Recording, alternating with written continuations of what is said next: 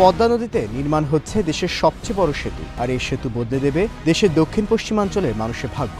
দেশের সবচেয়ে বড় এই প্রকল্প নিয়ে এশিয়ান টেলিভিশনের নিয়মিত আয়োজন ন্যাশনাল ব্যাংক স্বপ্নের পদ্মা সেতু। পদ্মা সেতুর ১৫০ মিটার দৈর্ঘ্যের ধূসর বর্ণের ১২তম স্প্যানটি ২০ ও ২১ নম্বর পিআর এর উপর বসানো হয়েছে। এর আগে মুন্সিগঞ্জের কুমারভোগের কনস্ট্রাকশন ইয়ার্ড থেকে শক্তিশালী ভাসমান ক্রেন তিয়ান হাউ স্প্যানটি বহন করে নিয়ে যায় পদ্মা সেতুর দক্ষিণ প্রান্তে শরীয়তপুরের জাজিরার নাওডোবা ও মুন্সিগঞ্জের মাওয়ার সংযোগস্থলে। এটি বসানোর মধ্য দিয়ে পদ্মা সেতুর ১৮০০ মিটার দৃশ্যমান হল। ইতিমধ্যে সেতুর প্রায় ৭৫ ভাগ কাজ শেষ হয়েছে দাবি সেতু কর্তৃপক্ষের। ২০১৭ সালের ২৯ সেপ্টেম্বর সেতুর প্রথম স্প্যান বসানোর মধ্য দিয়ে শুরু হয় স্প্যান বসানোর কাজ।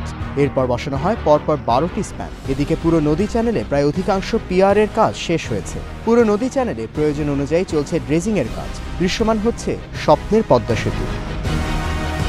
পদ্মা সেতুর কাজে মাননীয় প্রধানমন্ত্রী শেখ হাসিনা নেতৃত্বের প্রতি আস্থা রেখে সন্তোষ প্রকাশ করছে দেশের বিভিন্ন শ্রেণী পেশার মানুষ। পদ্মা সেতু কমপ্লিট হলে মানে উদ্বোধন হয়ে গেলে আমাদের দক্ষিণাঞ্চলের মানুষগুলি ভোলা, বরিশাল তথা আমাদের এই দক্ষিণাঞ্চলের সবাই শিল্পক্ষেত্রে, বাণিজ্য ক্ষেত্রে, সব দিকই, শিক্ষাক্ষেত্রে সব দিকই আমরা উন্নত একটা জীবনযাপন আশা করতেছি। ৪ লেন বিশিষ্ট রাস্তা নির্মিত হচ্ছে এবং কাজ দ্রুতই এগিয়ে চলছে।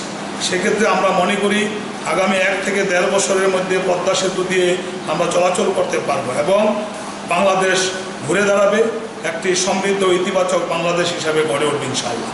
এই পদ্মা সেতুর এগেনস্টে কনস্পিরেসি ছিল, বিদেশি দেশি সমন্বয়ে কনস্পিরেসি ছিল, অভাবনীয় উদ্দেশ্য, যেটা কেউ চিন্তা করতে পারে নাই আর চিন্তা করেও নাই।